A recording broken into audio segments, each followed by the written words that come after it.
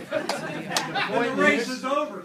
The point is that is correct. That's why we're here, because of the merit of the candidate for judge.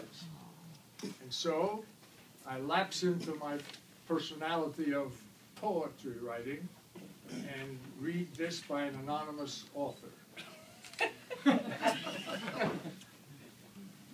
May I have my glasses, please? Oh. From early on, he showed a grand ambition, much more than wishing he'd go fishing. His mother set the pace in chipping in. In school and church, his good works would begin. To serve the public was a natural step.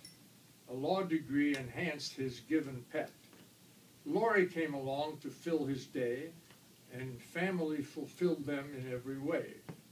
His place in life was now assured.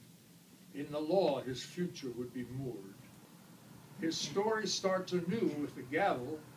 We know that endless cases he'll unravel. His kin and friends will lift him to the bench. Their thirst for his success he'll surely quench.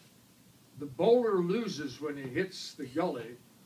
The voter wins when he elects Bill Tully.